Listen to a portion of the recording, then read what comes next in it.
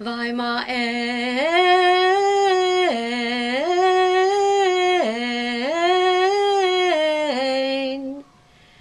The special melody that I just sang is a very special Torah trope called a Shalshelet.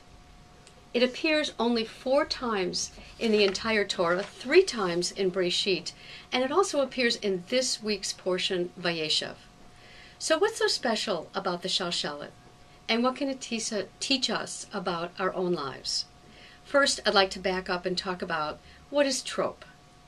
Trope is a system of cantillation or singing every single word of the Torah and of all of the Haftarot and the Megillot.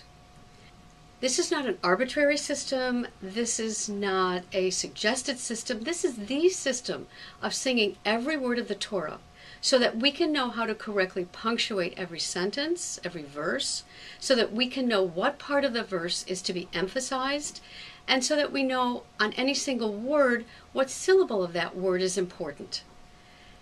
By singing the wrong trope, you can totally change the meaning of a verse. By singing the wrong syllable of a word, you can totally change the meaning of the word. Let me illustrate with an English example. A few years ago, there was a book that came out called Eats, Shoots, and Leaves. Now, we can read that as eats, shoots, and leaves. Or we can read that as eats, shoots, and leaves. Very different sentence, very different meaning. Trope would tell us how to correctly read that sentence. Or let's look at a word like record or record, which is spelled exactly the same way. The only way to know how to correctly pronounce it, whether the emphasis is on the first syllable or the second syllable, is to look at it in the context of a sentence. That's what trope does. It would tell us which syllable was important to understand the meaning of that word. So now, let's get back to the Shalshelet. The Shalshelet, the word Shalshelet means chain because it's a chain of notes, of singing. And the presence of a Shalshelet in the Torah denotes anxiety, hesitation, ambivalence. So let's look at the instances of the Shalshelet in Breshit, in the first book of the Torah.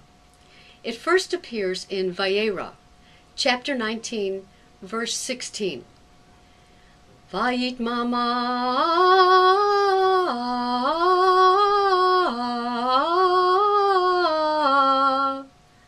The word Vayit mama means he lingered.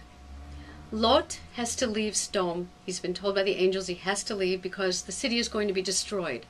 And he lingers. Rashi tells us that he lingered because he didn't want to leave all of his possessions. And the reason Rashi can make this interpretation is simply because of the presence of the Shalshelet on the word he lingered. Clearly, he didn't just linger. He hesitated, he was ambivalent. He wasn't sure he wanted to leave all his stuff behind.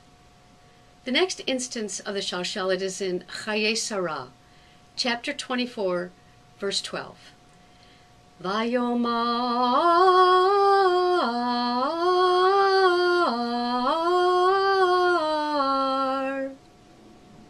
which means, and he said. Eliezer, the servant of Abraham, has been sent on a mission to find a wife for Isaac. And along the way he prays to God, and the verse begins, and he said to God, send me good speed this day and show kindness to my master Abraham. Now the Midrash tells us that Eliezer was hoping that the woman he found would not want to come back and marry Isaac, so that Eliezer could marry off his own daughter to Isaac and keep his family secure with Abraham's fortune. The only reason the Midrash could make this leap simply from the word and he said is because of the presence of the Shalshelet on the word Vayomar. So clearly Eliezer was ambivalent. He was not happy about the job that he was sent off to do. He was not sure that he really wanted to do it. And the third instance of the Shalshelet in Breshit is in this week's portion, Vayeshev, chapter 39, verse 8. Vayma'en.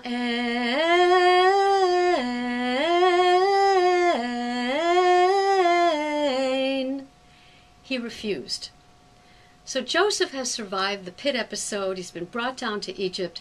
He's comfortably ensconced in the Potiphar household, and Mrs. Potiphar is making advances to him. We're told that Joseph is a very handsome young man, and clearly he's done very well for himself since he was in that pit.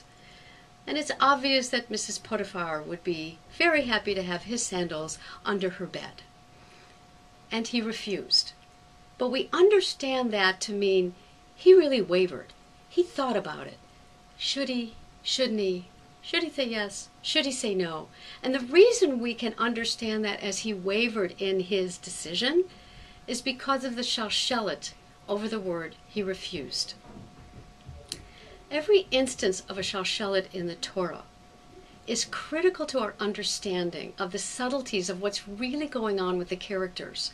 If we only read the plain meaning of those words, we would not at all understand what really is going on in the story.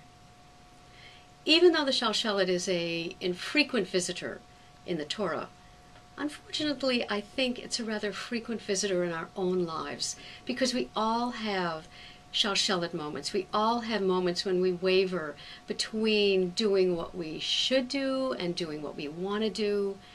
Those moments when fear, anxiety, or doubt can cloud our judgment. And so it's my hope that as we sing the trope of our lives, as we sing the song of our lives, that we think in these difficult moments, in Shalshelet moments, we use those as opportunities to help us learn and to grow. Shabbat Shalom.